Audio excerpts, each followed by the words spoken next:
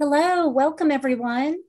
I'm Stephanie Wade, Executive Director of the Historic Arkansas Museum, and I'm so glad you could join us for our discussion today on the Arkansas Made books. And let me just show you what those look like in case you have not been able to see them yet. Here is Volume 1 and Volume 2. And as you can see, they are absolutely beautiful, hefty works. And before we get started, I'd like to thank our sponsor, Arkansas Department of Parks, Heritage, and Tourism. I also want to mention that our panelists will answer your questions in the last 15 minutes or so of the talk.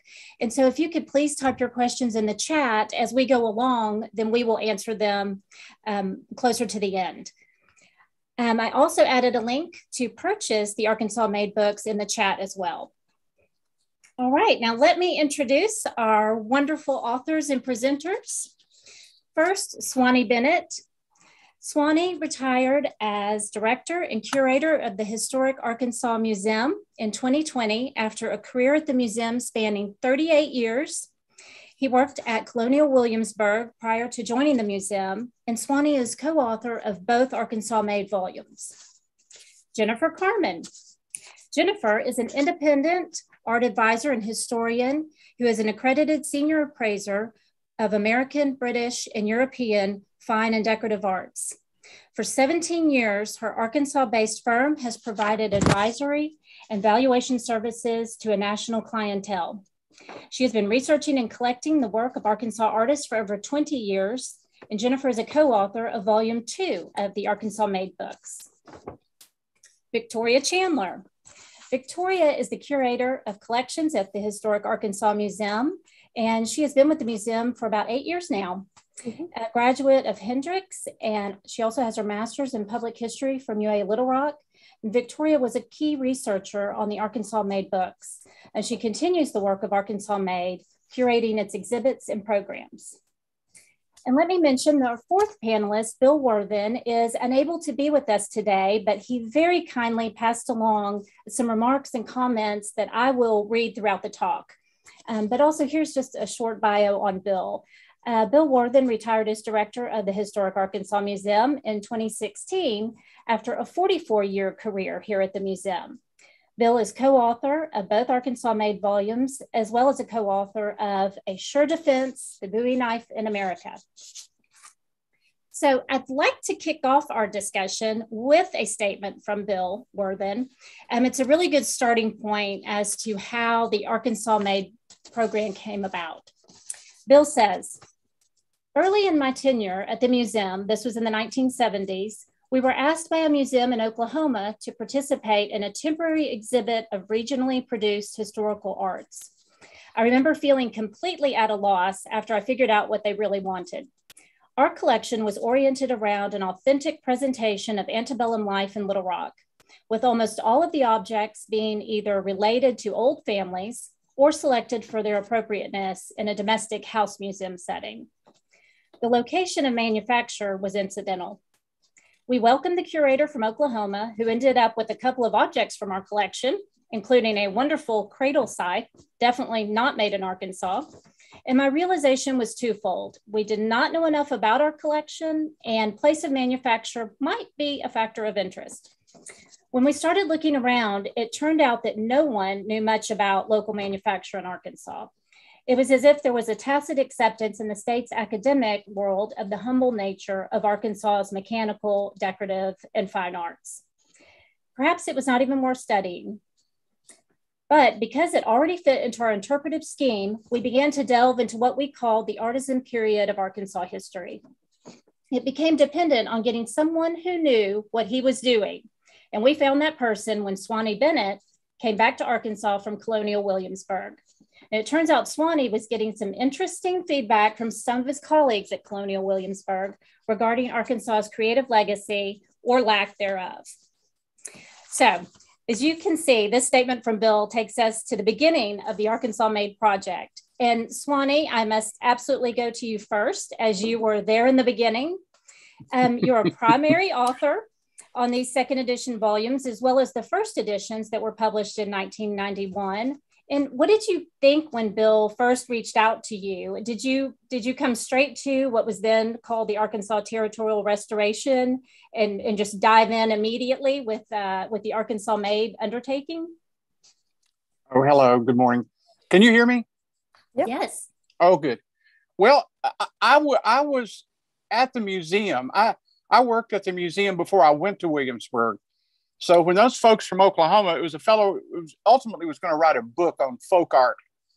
And I was there with Bill. And we both sort of began to become familiar with what was going on. And we learned about the Museum of Early Southern Decorative Arts. And that was focused up in North Carolina, that was focused completely on studying the work of local artists and artisans. And then it just sort of segued into me going to Williamsburg and working there for several years. And while I was at Williamsburg, Bill and I kept talking. And I became intimately, on a day-to-day, personally involved with researching local artists and artisans in the South, east of the Mississippi River. Through Colonial Williamsburg's efforts, all of the curators there were writing books on furniture and silver and paintings in the South. And we were friendly competitors with MESDA, the Museum of Early Southern Decorative Arts that I mentioned down in Winston-Salem, that was being underwritten by the Cannon family from Cannon Towels and Textiles, Frank Horton. And we got to know those folks. And so they had field researchers throughout the South, east of the Mississippi River. And we would visit with and study with and collect with all these people. So I was doing this on a day-to-day basis back in the 70s and early 80s when I was at Williamsburg. And I started calling Bill and saying, we've got to do this. And Bill was saying, yeah, we've got to do this. So we had double concentric rings. How did humanity begin? Well, Bill had one going on in Arkansas and I had one going on in Virginia. And the thing that really made me absolutely sure that I wanted to come back to Arkansas and work with Bill on this was I was doing research. Two things happened. I was doing research. Actually, we were meeting one evening at Colonial Williamsburg, and all of us young curators were sitting around, and our boss, the chief curator, Graham Hood from England, was going around the room welcoming us all and asking us questions. And he looked over at me in the best public school accent that an Englishman can have and said, well, Mr. Bennett, aren't you happy to be out of the backwater? And I'm from Lawrence County, the mother county of Arkansas. I cannot tell you how upset I was when he said that. And I didn't have an answer. So Graham had sent me to Winterthur Museum, the DuPont Museum, and he was doing a study on these Southern painters. And they had several of their works in their collection up at Winterthur in Delaware. So I found out that the director and chief curator at Winterthur was Dr. Charles Van Ravensway, who was from Missouri originally. So I got to meet him and we were sitting around. He was very friendly and very welcoming. And he said, well, how are things going down at Williamsburg with the grand Dr. Hood?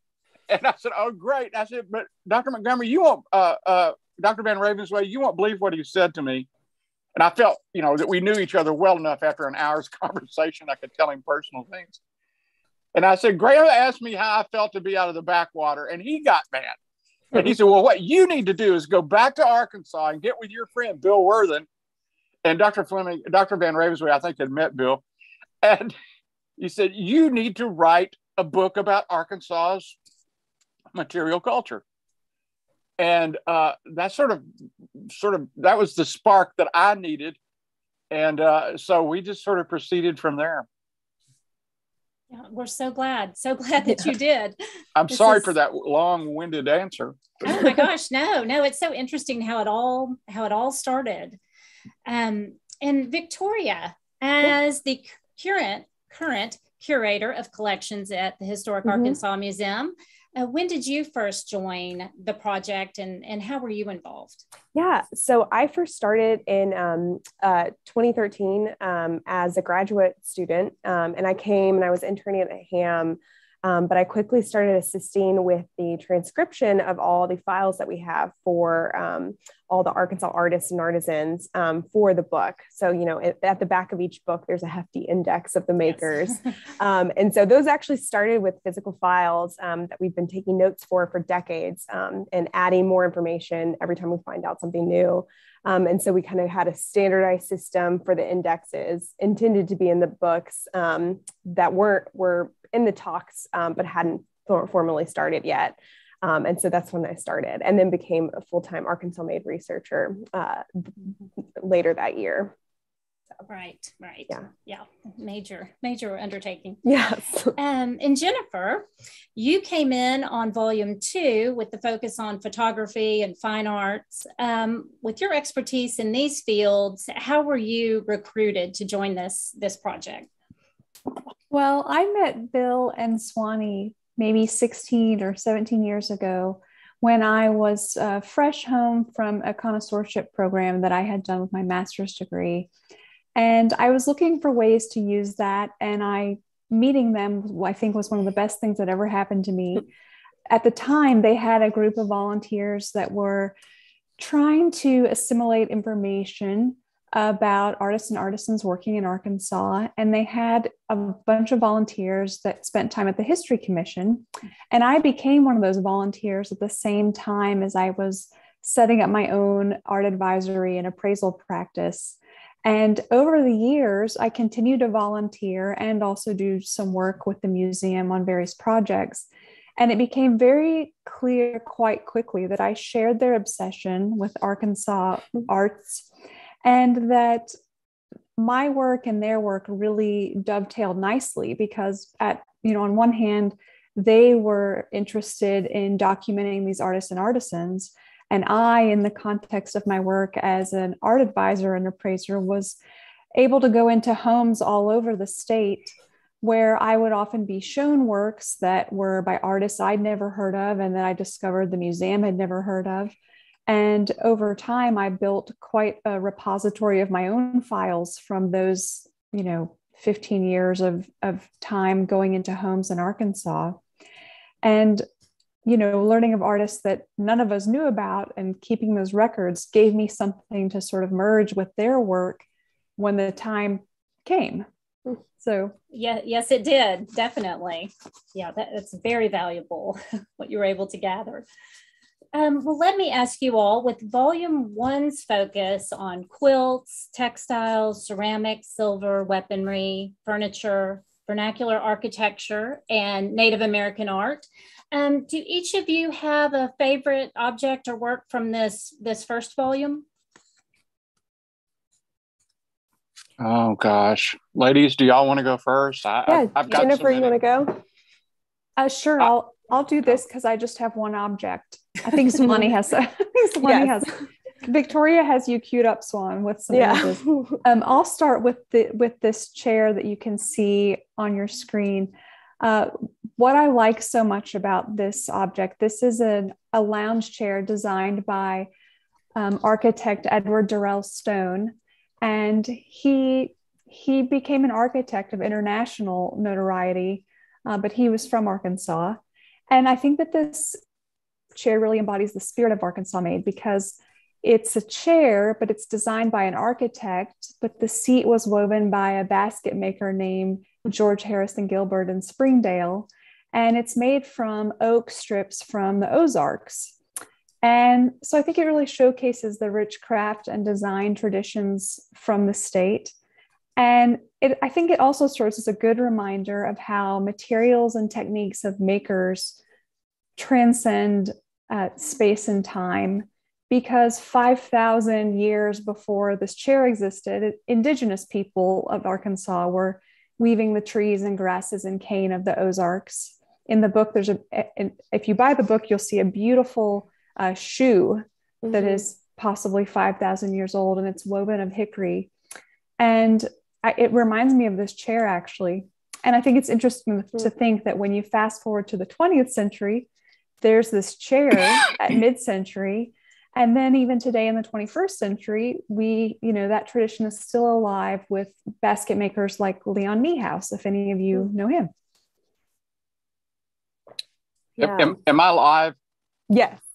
I want to remind, and Jennifer knows this too, but she was telling us so much that the legs on that chair are made out of plowshares, are made out of plow handles. Senator J. William Fulbright was a partner with Stone, our senator, whose family owned a wagon manufacturing company up in Fayetteville. And they just repurposed their machinery to make some of this furniture. And so if you see the two back legs, how they're curved, those are plow handles. Yes, very much an Arkansas piece. It's just wonderful how they adapted. It's beautiful. Yeah, it's very exemplary. I shared a couple extra because there's too many. It's like picking your favorite child. Here we have a lovely grouping of Niloak swirl pottery, and Niloak, which is spelled kaolin backwards for kaolin clay, is one of the most famous art potteries to come out of Arkansas. And he patented this swirl invention, which is actually different layers of clay all blended together. And then, of course, there's this lovely necklace by Elsie Friend, who is a pioneer in modern jewelry making. And this is actually from the Cooper Hewitt Museum. And we tried to get a kind of array of objects that are from not just Historic Arkansas Museum's collection, but all over. And I think that's one of the exciting things about the books, is that we were able to document so many Arkansas-made pieces, both in private and public collections internationally, which is just so thrilling. Here's are two of my favorite objects because they involve so much research and discovery of new artisans that we are constantly finding more about. On the left is this lovely hunting horn. And so, you sound the horn to call the hounds.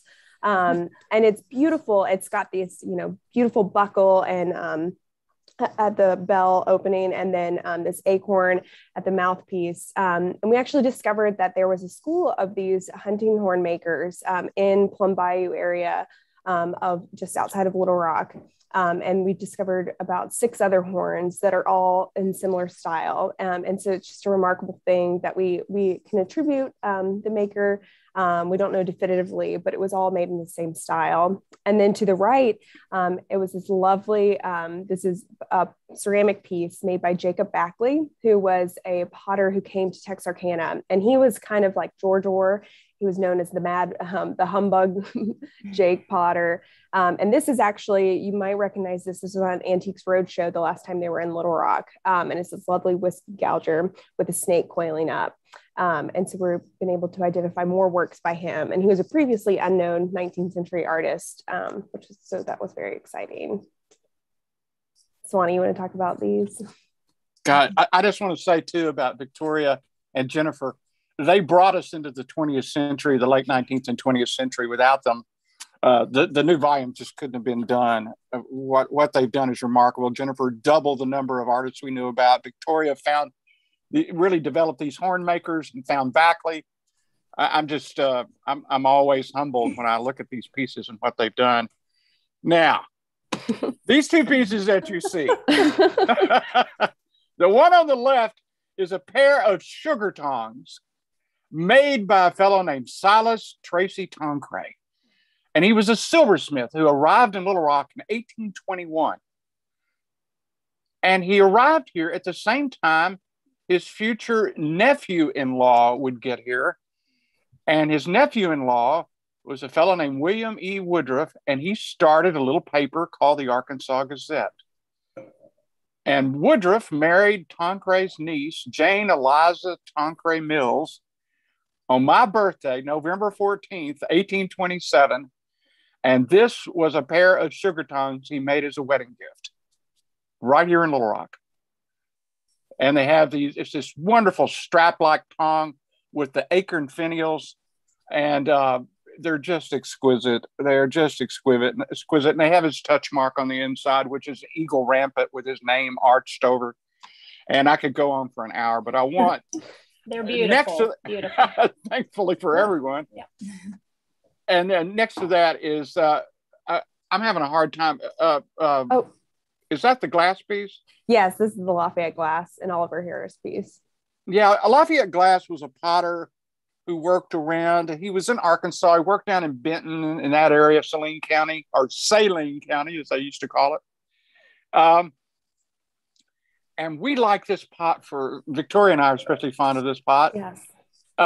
He at one time employed an enslaved man named Oliver Harris, who had been trained. We think that Victoria's brought me to this. We think that Glass was probably more of an entrepreneur, a merchant. He may have been a potter too. We're not sure, but we think so. We think that he acquired the services. In other words, he purchased Oliver Harris out of New Orleans or Southern Louisiana somehow, and he got him to Arkansas. And we think that Oliver Harris probably is the maker of a lot of these pots that Lafayette Glass made and marketed. Mm-hmm. And we think, again, Victoria and I both, and I think it's Victoria that's brought me around. I think that Oliver Harris probably made this wonderful crock that you see here, which I think is a 5-gallon, but it's wonderful. And it was a multi-purpose. It could be used as a churn or a storage vessel for lard or grease. But it's just an example of how African-American artisans were ever present throughout America and the South. And we constantly find, we constantly find them there, that we see them. Mm-hmm. And but as usual, as you might suspect, they're in the background, but they are definitely there. Yeah. And this piece is really interesting too, because it kind of brings its, both, it crosses both periods of the, from cut off from 1870 up until the 20th century. Piece, Lafayette Glass and Oliver Harris continued to make functional pottery down in Benton. And Oliver Harris is actually living with Lafayette Glass in the 1870 census, and they're both he's listed as the potter. And so they continue making, and they're really one of the a handful of potters that really become the big Benton pottery scene. And it's also of note, the Lafayette Glass pieces are the only pieces that we have found in Arkansas that show examples of freehand cobalt decoration, which is really unique. You see that elsewhere in the country, but we have 2 pieces now in the collection. And those are the only 2 identified made by Glass and Harris. And so it's just really lovely to see that freehand decoration and creativity. And these are these wonderful ovoid shapes. This, is this the Robertson rifle? Yes, yeah. I think Bill and Swannee picked the next couple. Let me interject just briefly and read a statement from Bill on this. Because he certainly would agree with Victoria, and then it's very difficult to pick a favorite because they are like children. But Bill said, I well remember Swannee bidding $3,000 on the Robertson rifle. I think we were in Lone Oak and getting it. Could he have just gone to 2,900? I never was really good at bidding. I did do the bidding on Bowie #1 over the phone, and that was a steal at 32,000. I always loved the Secession quilt, only 9 stars, and the 3 Villages Quapaw robe, and the Dwight Mission sampler. Yes, and Swannee, if you want to talk about the Dwight, I think this is one of the Robertson stars. rifle. Yeah, the Dwight Mission cover or sampler is still one of the stars in our collection, and it's one of the best objects that has ever been made in Arkansas, and that we still have. Swannee, you want to take it over?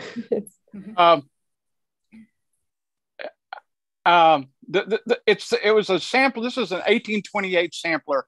It shows it's the work of young women generally. Those are the folks that made samplers, and they practiced 2 things. They improved their abilities at domestic economy, in other words, housekeeping and house caring. So she was learning to sew. At the same time, it helped make them more literate. It was an educational tool. She did her alphabet. She would do simple verse. Oftentimes it would be Bible verse. What makes this truly unique, and literally there were hundreds of thousands of these made throughout the United States during the first half of the 19th century and late 18th century. What makes this unique, it was made in Arkansas in 1828 by a Native American, Nancy Grace, at Dwight Mission, which was the Cherokee Mission near present-day Russellville. It's the earliest known, as far as we know, among sampler scholars and early Native American scholars that deal with Native American historic material culture. It's the earliest known Native American made sampler in existence. I saw it about 40 years ago at a show, in a show catalog. It was in an early catalog, not for sale, but just being exhibited by a lady named Edmondson out in California, and have wondered where it was ever since. Well, we had a chance to get it. And I want to tell you, this is one of the good stories that I get to tell because I'm old.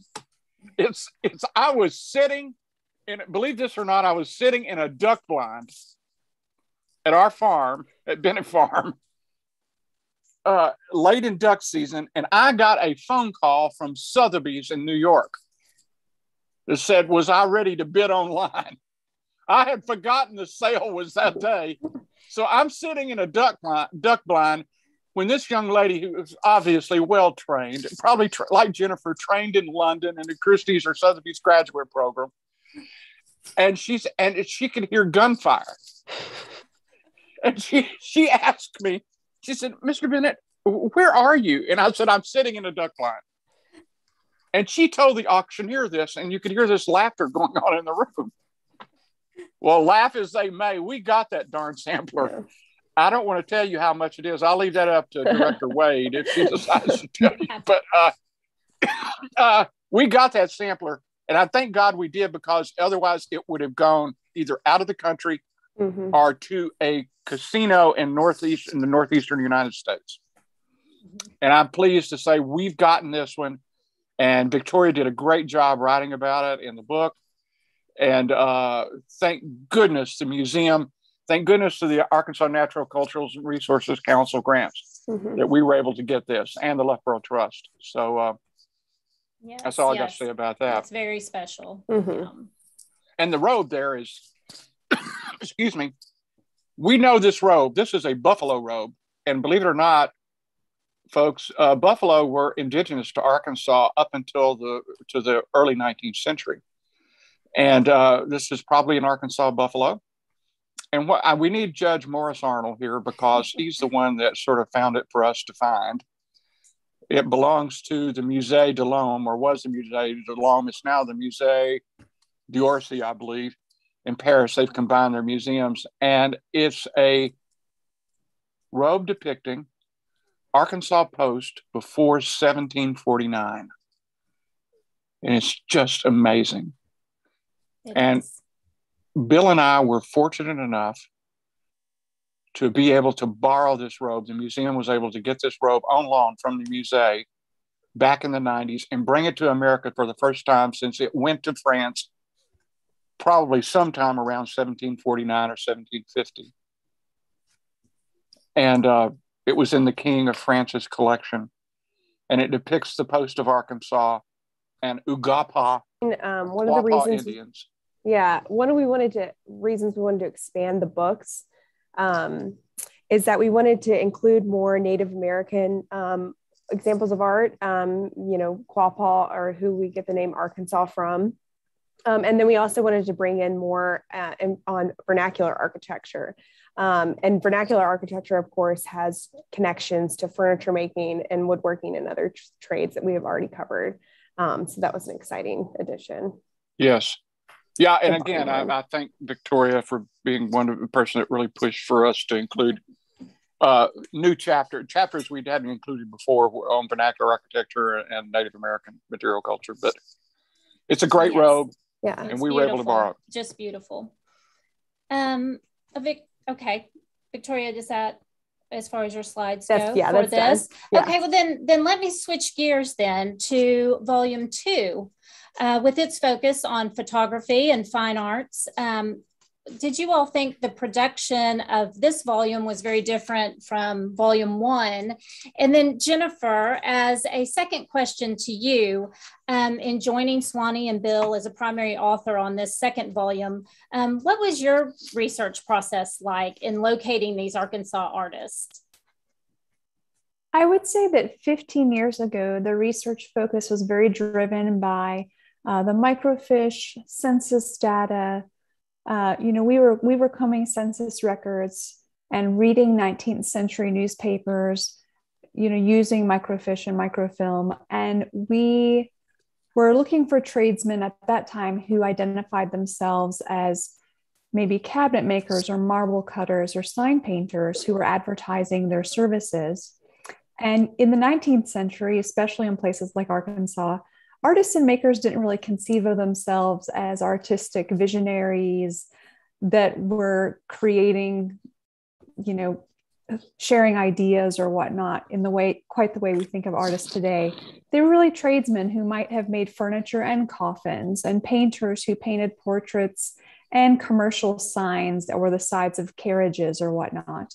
So I would say that the volume 1 research, especially the 19th century materials, the research was really driven by that sort of data and was very object driven, because for so many of those objects, we don't know who made them. When it comes to the fine art and photography volume, and also as you bring it into the 20th century and the late 19th century, I would say that there is a lot more, there are more avenues for the research. So for instance, rather than just relying on days at the History Commission, reading old newspapers or looking at census data in that way, I would say that right now the internet really revolutionized the type of research that was possible for that volume, because not only was I able to draw on the records that the museum had from their decades of research and also my own files, but also I discovered newspapers.com that allowed me to search with some keywords. And it's kind of, Swannee and Victoria and I joke that when I discovered newspapers.com, it was just, a revolution, but it really was. It is amazing. Yeah. It's amazing. I mean, it is amazing. I'm addicted. And also, the art world of Arkansas, especially in the first half of the 20th century, almost nothing happened that wasn't newsworthy. Every exhibition and competition and classes and art-related events and scholarships appeared in the newspaper. And also in the course of my work, I have examined probably 30 decades of auction records, trying to find traces of works offered at auction in the United States in the last 3 decades that have any reference to Arkansas or an artist linked to Arkansas. And I actually found quite a number of people that way. That's amazing. Yeah, very interesting. Victoria or Swannee, did you all think it was a different process at all? No, yeah. I mean, if Jennifer and Vic had not come onto the program, it just wouldn't have been done. It was too much work for, I mean, Bill and I were only directing and curating. We new things were happening. We facility power available, and thank goodness 2 ladies came along, and other folks too. Caroline. Yes. Miller, other folks came along, and and Jennifer on the lead with the volume 2. And without Jennifer, we just wouldn't have the volume 2 wouldn't have been done. Couldn't have been done. She doubled. She literally took us from 400 or 500 artists to over 1,100. Mm-hmm. Yeah, way to go, Jennifer. Awesome. It's amazing. It's just it's in addition, it's hard to believe 1 or 2 people did that. Yeah. And thank goodness for the internet and newspapers.com and Ask Art and then all of Jennifer has so many contacts in the art world that it's just. But of course, we had to pay her a lot of money to get her to do it. But and I'm joking, we did, and thank goodness it was. She is the super volunteer. Yeah, it was scholar. Great. Arkansas Made researchers. We've been, for 40 plus years, we've had Arkansas Made researchers. So it's not just been me and Jennifer with Swannee and Bill. We've had a multitude of people who we all mention in the books and the acknowledgements. But one of the persons who's not here, but these books wouldn't have happened without her, is Caroline Miller. And she really put the drive to make everyone write and commit and also edit and have a more succinct voice throughout the works. She was just Caroline was seminal to it. Absolutely. And she's also a major Vic sort of moved contributor. into her place. Yeah.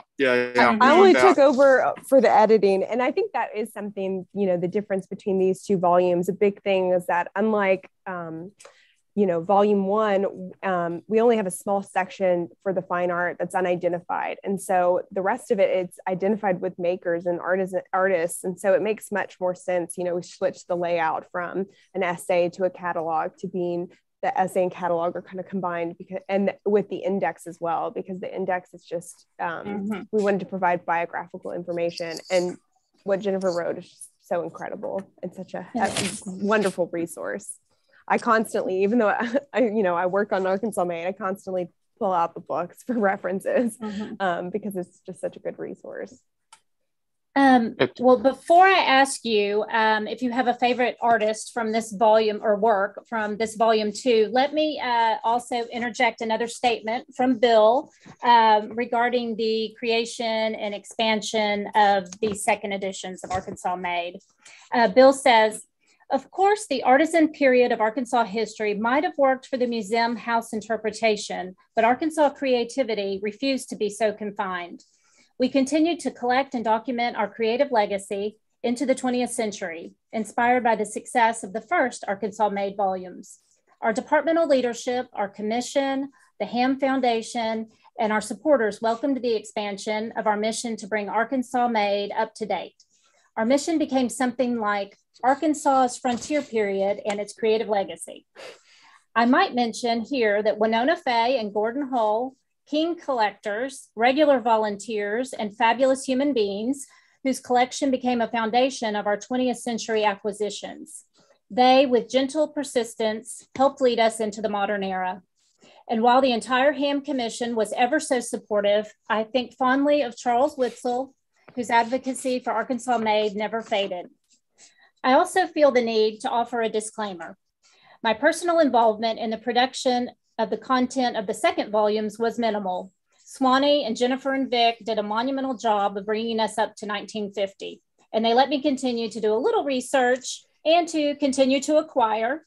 I was our guy on eBay, but the presence of my name on the cover is both a high compliment to me and something of a ruse on the unsuspecting public.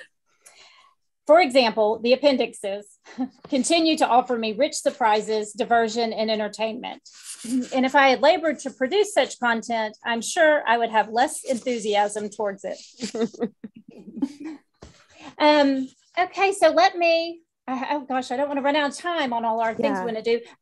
So yes, please share a favorite maybe that you all have of volume 2. Yes. So Swannee and Jennifer, we'll go through these kind of quickly because we included a lot. So one of these are some of my favorites. On the left is a photograph of a sculpture in butter done by Caroline Shock Brooks, who is kind of a famous pioneer in the sculpting field. And then in the middle, another pioneer is Jenny Deloney, who helped establish collegiate art in the state. And to the right is a wonderful piece by Patrick Henry Davenport, painted of Judge Jesse Turner in 1839. And so it's just a nice wide array of kind of highlights from the 20th century of really just beautiful works. And they're just, they're just so beautiful. Like they're bringing Albert Pike called most forgetful in Arkansas. Yeah. And then Jennifer. Oh, so on the left, you'll see there a painting by an artist named Homan Quinn. And he, at the time this painting was painted in 1940, he was a Chinese immigrant who had been living in St. Louis, but he had come to Arkansas. And he painted this local boy at the plantation commissary in Deshay County, Arkansas, where he operated a little grocery store. And so at least that's what the census data of that year suggest. I don't know if this painting was in the store he was operating or a different location, but I've always loved that painting. And on the right is probably one of my favorite Arkansas landscapes, and it is actually titled Arkansas Landscape. And it is by an artist named Everett Spruce, who is today the most commercially successful artist to have been born in Arkansas. He is known as a Texas regionalist that's a part of the Dallas Nine.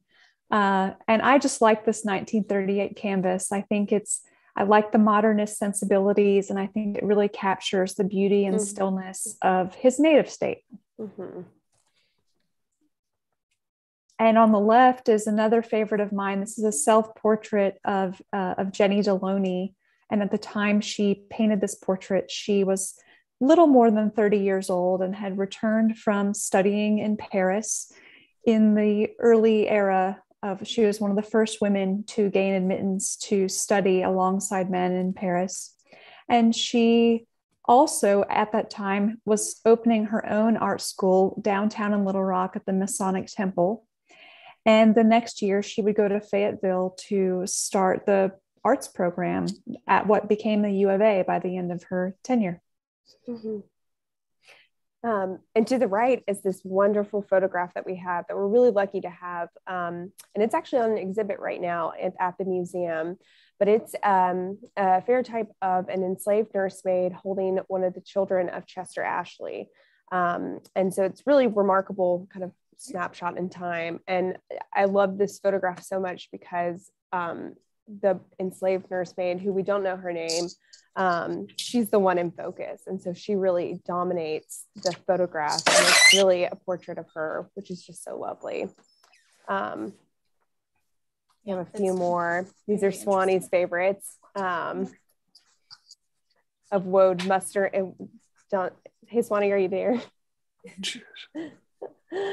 This is lovely. In the right-hand corner, it's this view of Hot Springs, done in 1865 of Deal and Kennedy, who were two local photographers. And this pencil drawing is by Alfred Woad, who was a drawer and artist who was here during the Civil War, capturing scenes of Arkansas and the troops.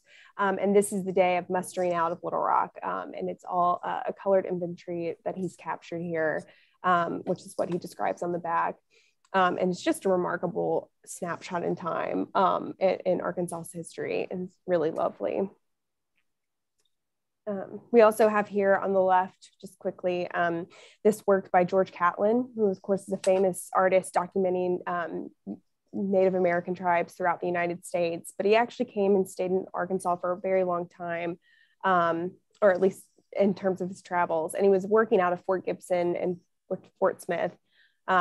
And here he captured the Choctaw chief known as Snapping Turtle. And then to the right is one of the new artists we discovered for these books, which was very exciting to hear. He is the first Black political cartoonist in the nation, named Henry Jackson Lewis, H.J. Lewis. And he actually, he was born in slavery in Mississippi, but then came to Arkansas.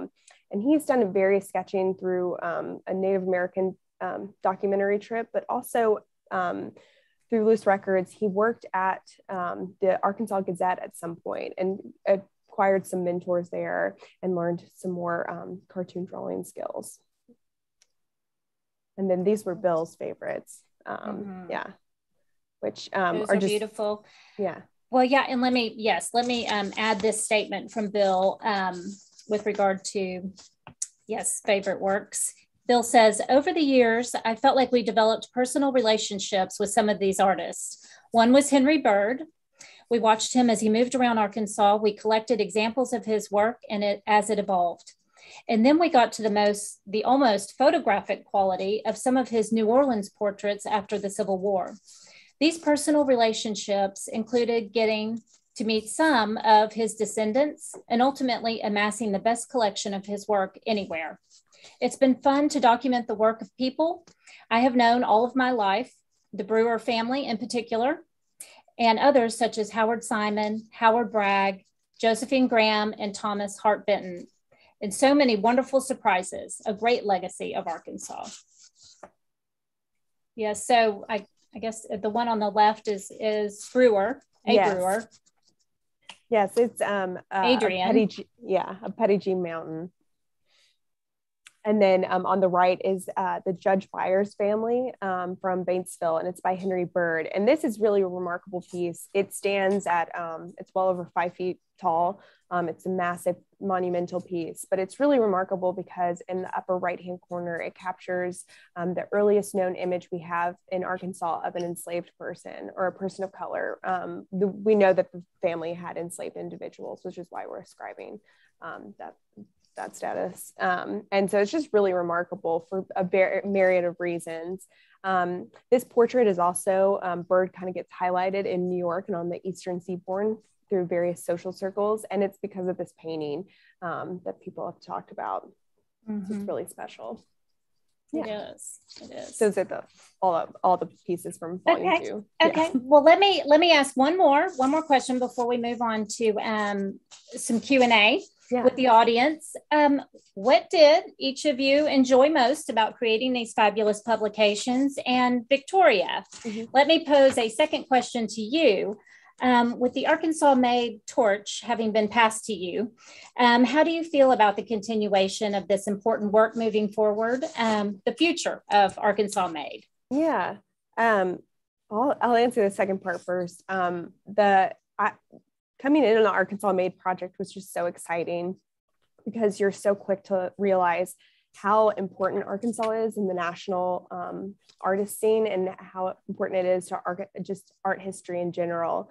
And how many people also came to our state and were inspired by it. And whether they were here for a week, a day, or decided to spend their life here, Arkansas and the people here impacted them and their work. And so it's just so lovely. And it's a constant surprise of new discoveries. And so it's really exciting. And I'm just so thrilled. I think one of the most important things about these works is that it just really captures Arkansas's creative legacy. And that's, part of our mission that we mentioned before, but it really is so important. And, wonderful work was created here and is still being made here. And it's so exciting that we get to share that with the world. So that was really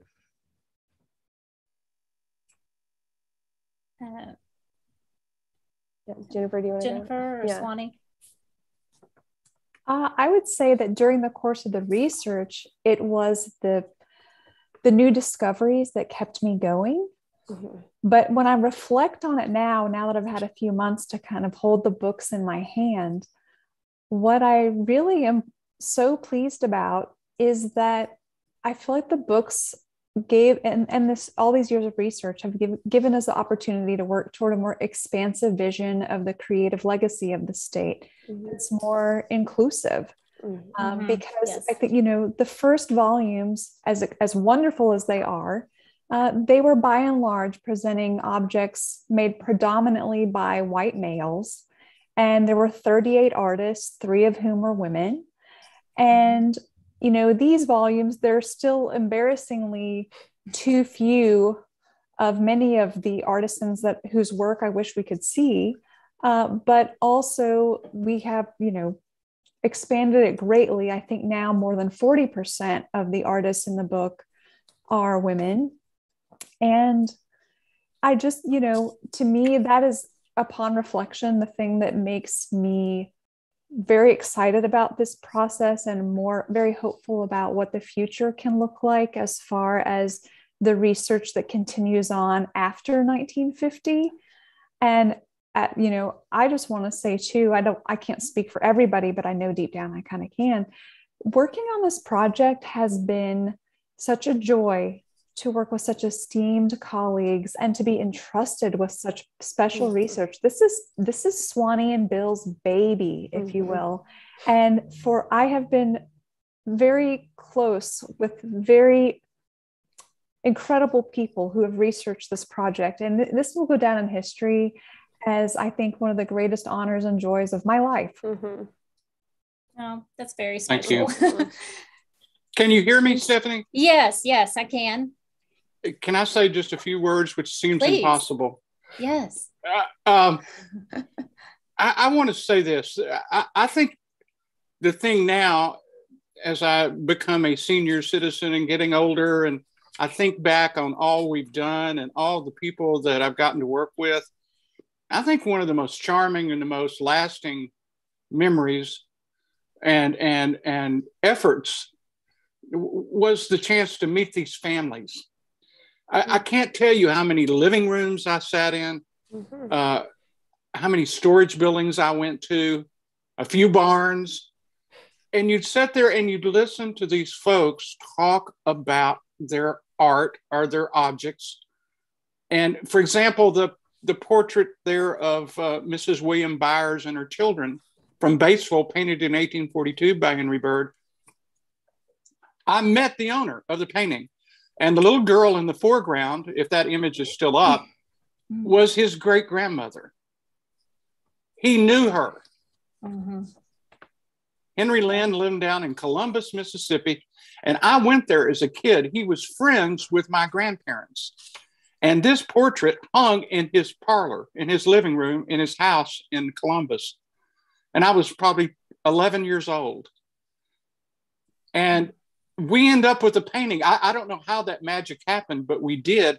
And I got to know the family. Or the portrait here, or the landscape of by Adrian Burr. Well, all of us, Jennifer, Vic, certainly WB, I call Bill Worthen WB for William Booker Worthen, but WB and me all know the Brewer family. We've known them personally for decades.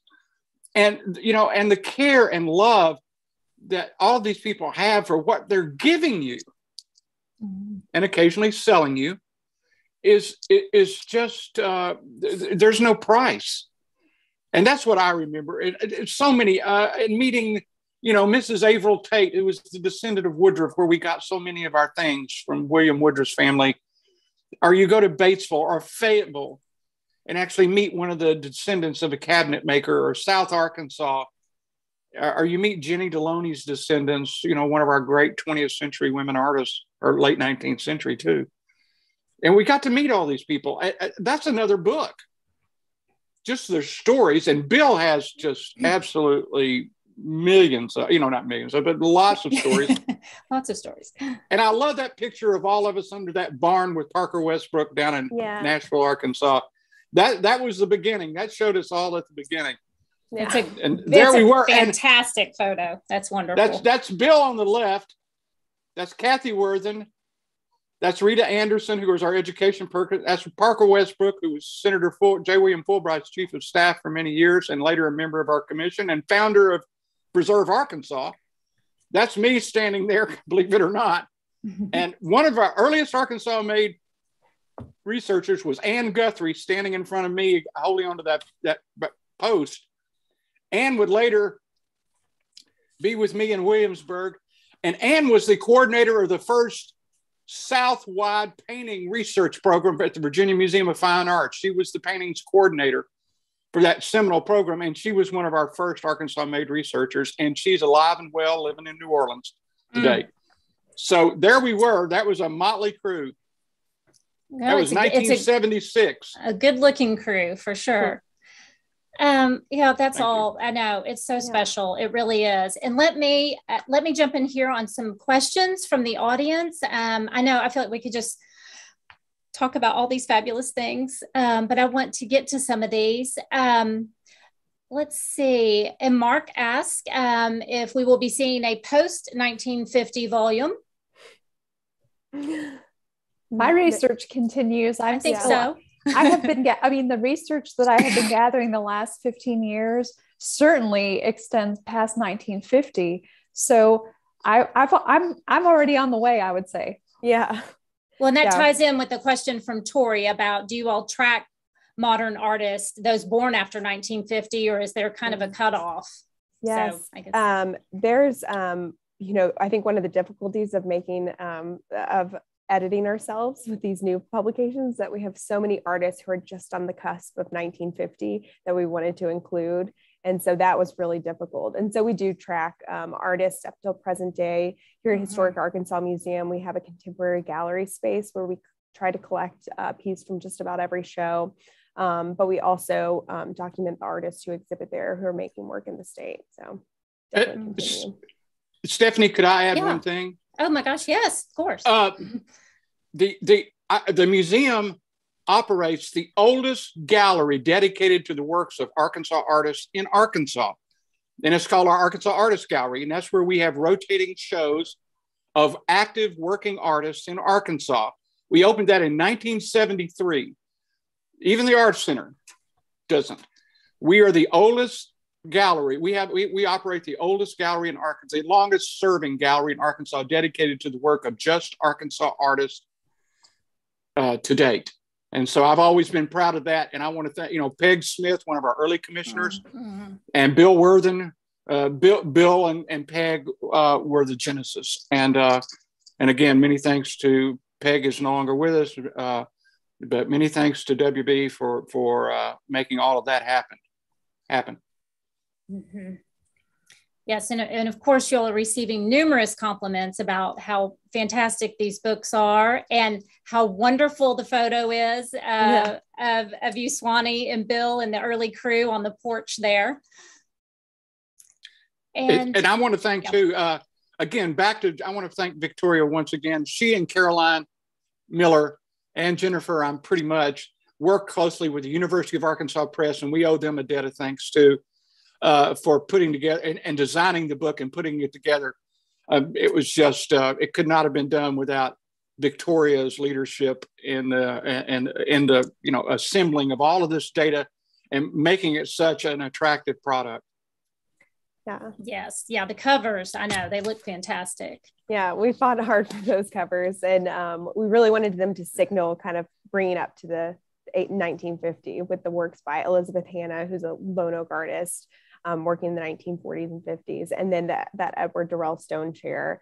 And I think part of the great things about these books is that while they are so rich in this history and they're very, they're scholarly works, they're also beautiful. And so we really wanted to create something that people would be proud to display on their homes, on their coffee tables, to gift to people, as like a welcome, for people who move here or who miss the state. It's just such a great representation of all things Arkansas. And so we're really proud of how beautifully designed these works are. And we really owe it to the press to working with us to really make that come through. They are fabulous. And just in looking through some of the other questions, we kind of touched on them as we were going through the presentation. So I feel like we covered most of that, and I apologize if we overlooked anyone here on any of the comments. But since we just have a few minutes left, I just want to say thank you all. You all have clearly demonstrated the works of Arkansas artists and artisans are certainly worthy of study and admiration and reflection. So thank you to our authors and presenters, to Swannee and Victoria, Jennifer, and of course, we missed having Bill with us, but greatly appreciate his submitted comments. Thank you again to our sponsor, the Arkansas Department of Parks, Heritage, and Tourism. And also to the Six Bridges Book Festival for hosting such a fantastic event. Remember, you can purchase these Arkansas-made books using the links that were put in the chat or by going to the CAL's Six Bridges Book Festival website. We appreciate all of you, our audience, for joining us today, and hope everyone has a wonderful weekend. Thank you.